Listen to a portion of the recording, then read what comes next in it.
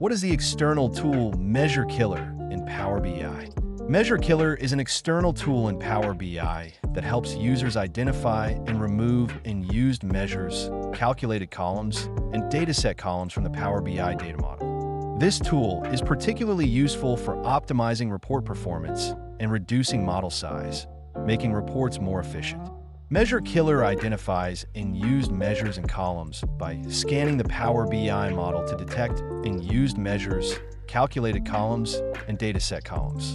It removes unnecessary data by helping clean up the data model through deleting unused elements, which reduces report size. It improves report performance by optimizing the report and eliminating unnecessary calculations, thus reducing processing load. Additionally, it provides M-code for unused columns. If dataset columns are unused, the tool generates M-code to remove them safely from Power Query Editor without affecting the original data source. Why use Measure Killer? In large reports with multiple pages and visuals, tracking unused measures and columns manually is challenging. Unused measures and columns increase data model size and can slow down report performance. Removing unused elements enhances efficiency and ensures a well-optimized Power BI report. Follow for more tips. See you in the next video.